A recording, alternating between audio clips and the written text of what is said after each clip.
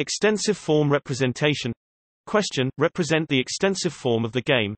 Suppose, nature chooses either up or down with probabilities 0.5 and 0.5, respectively. Then player 1 chooses either right or left and does not observe nature's choice. Finally, player 2 chooses either G or H and like player 1, player 2 observes the choice of player 1 prior to making his choice. Player 2 also observes nature's choice if player 1 has chosen right, but does not observe nature's choice if player 1 has chosen left. My take.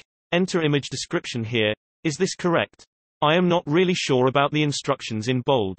Imagine you're player 2. What different scenarios could you find yourself in?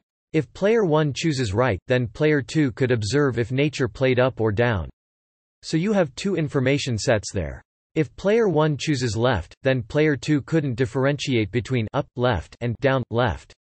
How many information sets should there be here? So in total, you should have how many information sets? You currently have 4. Which one should you combine?